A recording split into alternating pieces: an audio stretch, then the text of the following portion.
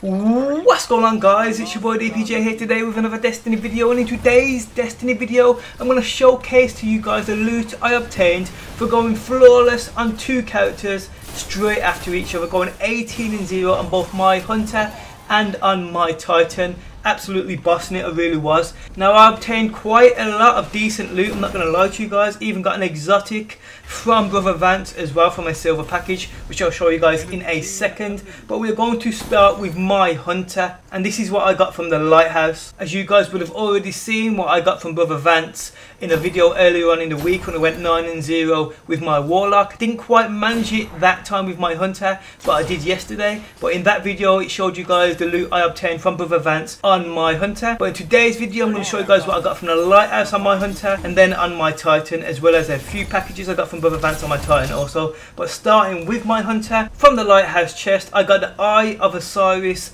exotic emblem, which looks pretty badass. I got the Scholar, which is a scout rifle. I got the Don't Touch Me exotic gauntlets. I got an Ferret Light and 4 Motes of Light.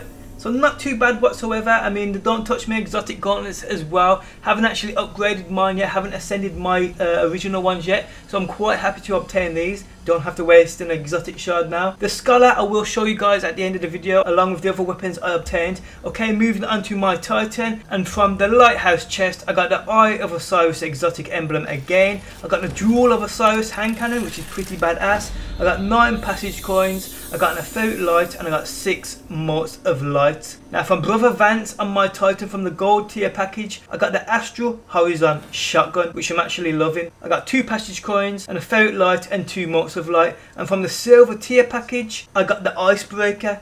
The fucking Icebreaker from a silver tier package, pretty badass. Now I have had a few videos submitted to me where people have got the Galahorn from the silver package, so it's definitely an exotic package, it really is.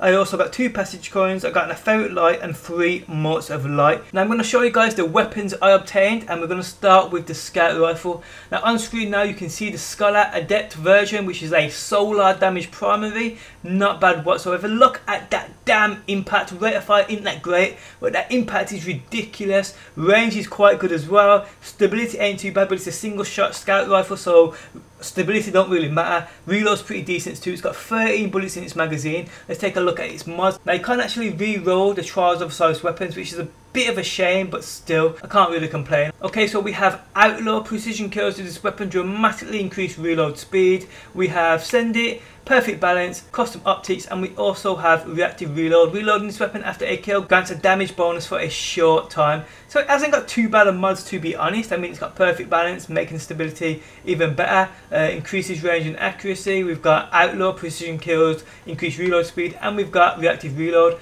Can't really complain about that, to be honest. I mean, I probably would re-roll it if I could. Would like to get fully auto on this and probably Firefly maybe, but still, and probably Field Scout here, but oh well, it doesn't really matter. Now I'm going to show you guys the shotgun I got. Now I'm actually liking this shotgun. One problem with it is you can't re-roll it like you can any of the other Trials weapons, and its standard mods ain't that great. We ain't got no Hammer Forge, we ain't got no shot package, we ain't got no final round, no luck in the chamber, none of that. We've got Replenish. This weapon's magazine will be refilled whenever a super is cast. We've got Lightweight, we've got Single Point Sling, and we've got Flared Magwell, and we also have Army of One. Unassisted kills with this weapon, reduced grenade and melee cooldown. I mean, okay, it's a great shotgun. Look at the impact and range, it's pretty good.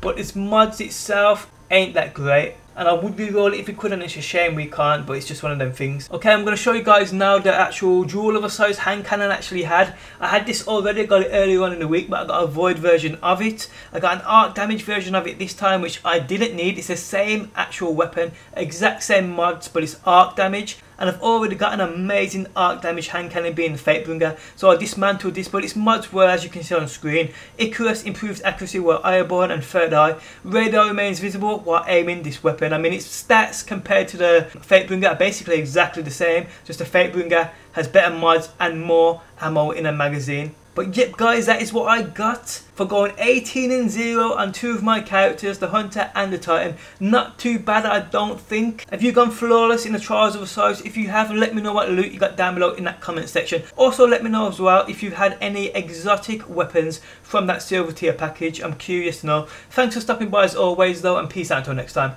Peace!